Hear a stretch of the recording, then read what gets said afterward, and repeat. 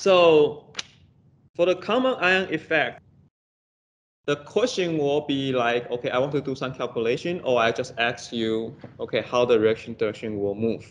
Okay, so two different type of questions you're going to encounter. One is actually more conceptual, the other one is actually like the calculation. Here shows this example. Assuming today you have a chemical equation of an insoluble salt. Okay, AgCl it becomes Ag plus and Cl minus with a KSP given.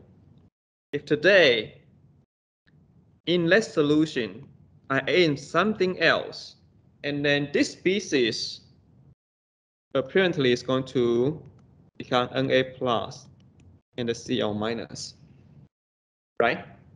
So you will see that it actually generates a species that belongs to your product. Once you add in more product into your solution, based on the Le Chatelier principle, which is the system is going to minimize the change. If you dump in more product into your solution, then your reaction is going to move to the reactant side, right? So you actually minimize the change of your product concentration. So let's do the simple one first, okay? So we say AgCl solid become Ag plus and Cl minus. Your KSP is 1.6 times 10 to the negative 10. So if there's no sodium chloride add in, okay, we know the KSP will simply equals to S times S, which is S squared and equals to 1.6 times 10 to negative 10, right? Therefore, we know we can solve the solubility equals to the square root of 1.6 times 10 to the negative 10. And that will give you a value of 1.26 times 10 to the negative 5. There's no sodium chloride adding into your solution. That will be the solubility of your AgCl. So if today you add in 0.1 N sodium chloride, we know sodium chloride is a soluble salt.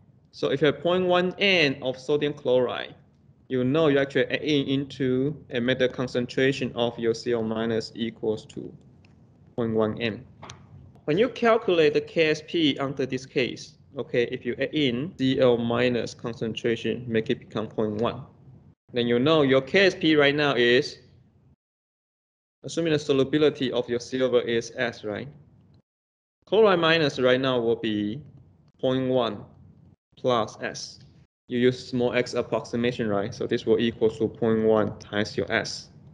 That's going to equal to your KSP, 1.6 times 10 to the negative 10.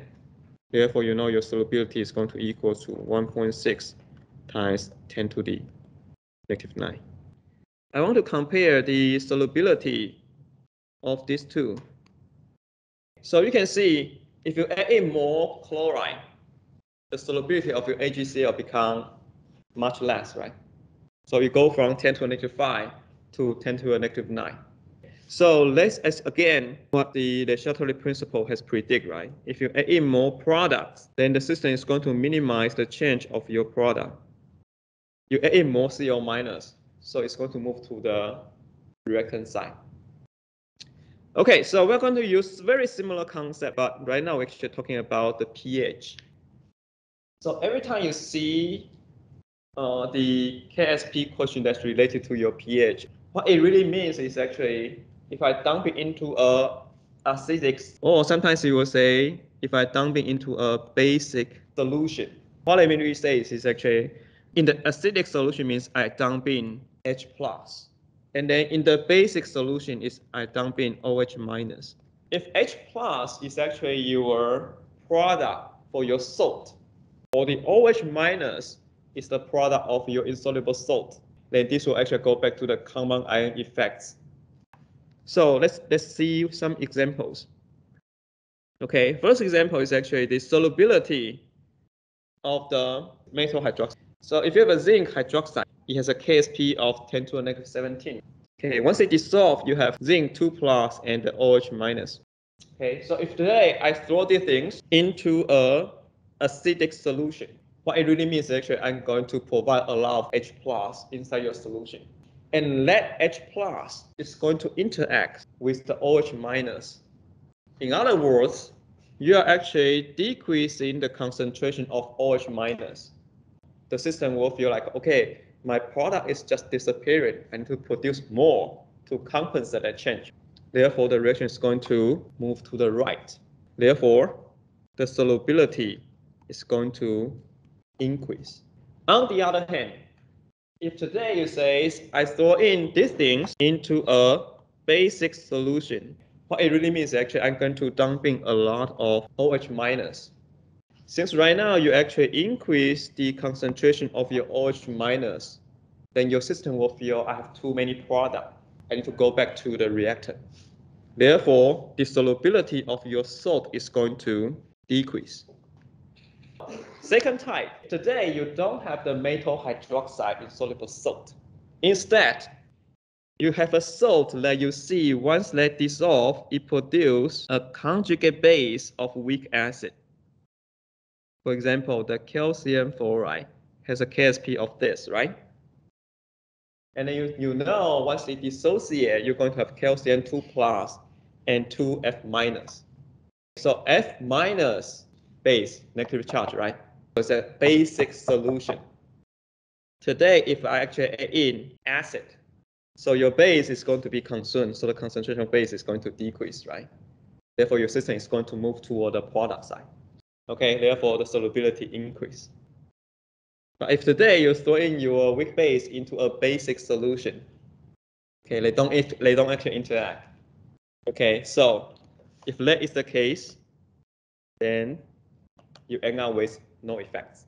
So another situation you're going to encounter in this chapter is that if you have a metal salt where the conjugate base, so this anion, okay, is a conjugate base of a strong acid. So what is the, okay, the conjugate base of strong acid is neutral. Okay, so if it's neutral, it means it's not sensitive to the pH change. If it's a conjugate base of the strong acid, then the answer is all the same. It's no effect. The things we just mentioned is actually summarized here. Okay, so this is actually the ultimate table you want to actually memorize. So you need to know what is the anion of the salt you have. If what you have is actually OH minus, then you know you add in acid, the solubility is going to increase. If you add in base, the solubility is going to decrease. However, if today you have a conjugate base of a weak acid, then if you add in acid, it's going to consume your conjugate base. Therefore, you push the reaction to the product side. Therefore, the solubility is going to increase. But if you add in base, this is that it will actually feel nothing. Okay, so there's actually no effects. But if today you have a conjugate base of a strong acid, okay, since it's actually neutral, so it's not going to be sensitive to the pH change at all. Okay, so compute the solubility of FeOH3 in pure water and compare with a solution with pH at 11. Okay, the KSP of your FeOH3 is 10 to the negative 38.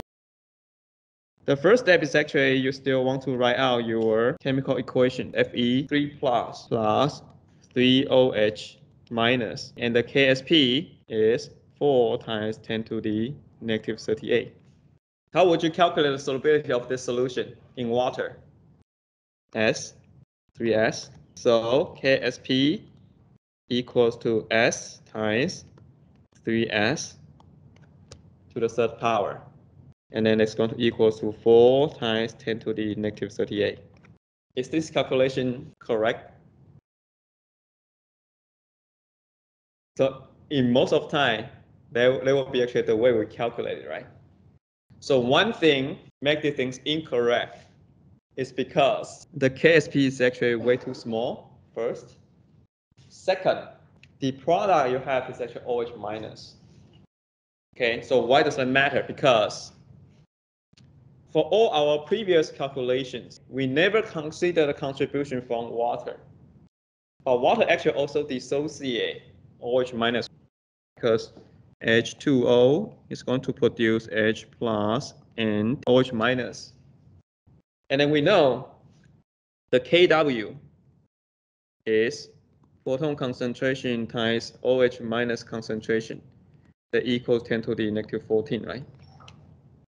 So in pure water, actually, you know the proton concentration equals to your hydroxide concentration is going to equals to 10 to the negative 7. For most of the time, 10 to the negative 7 is so small that we always ignore.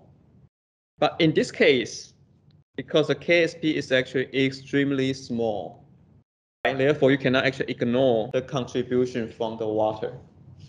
So what you should write here will be 3s plus 10 to the negative 7. So that we know the KSP is going to equals to S times 3s plus 10 to the negative 7 to the cube. And then we use the small x approximation. Then this will be S 10 to the negative 7 to the cube. There will be S times 10 to the negative 21. That's going to equal to the KSP, which is 4 times 10 to the negative 38. You can solve your S is going to equals to 4 times 10 to the negative 38 divided by 10 to the negative 21. Then you're going to have S equals to 4 times 10 to the negative 17. Okay, let's look at the second question. What is the solubility if this thing is actually in a buffer with a pH of 11? So if you look at these things, pH 11 is an acidic or basic solution. Basic solutions, right?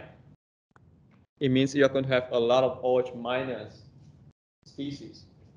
And then you should see that less species is actually also the things appear inside your equations, right? So again, it's common ion effects. So what is your OH minus concentration? It says the pH equals to 11, right? That means what? That means actually your POH going to equals to 14 minus 11 is going to equals to 3.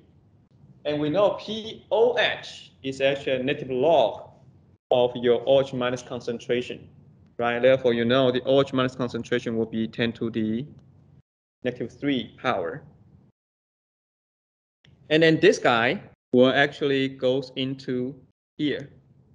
So that you know your KSP is going to equals to your solubility of your Fe3 plus and the 10 to the negative 3 plus 3s. So this will be negative 29.